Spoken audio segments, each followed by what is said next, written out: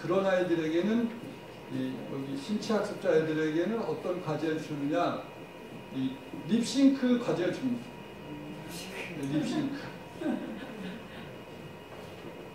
안녕하세요. 내용이 영어입니다. 이거 좀 얘가 청어중 보컬이에요.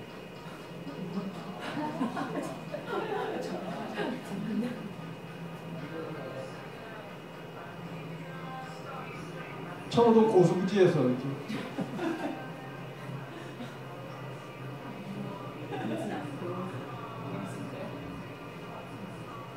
방학 숙제로 낸 거예요.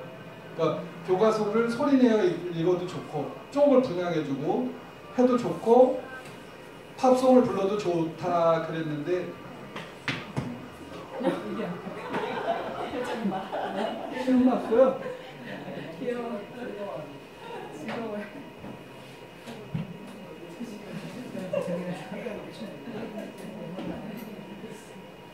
어떤 애들이 시끄러운가? 지금 이 아이들 자양고 있을 때 이 녀석들은 이반에 수업이 안 돼요.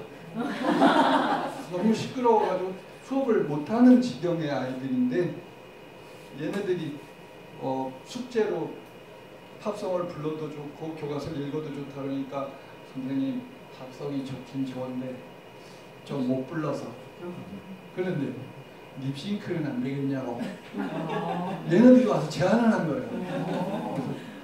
그래? 아니 믿자가 본전이지 수업이 안 되는 단인데 해봐라. 그랬더니 얘네들이 이렇게 숙제를 내서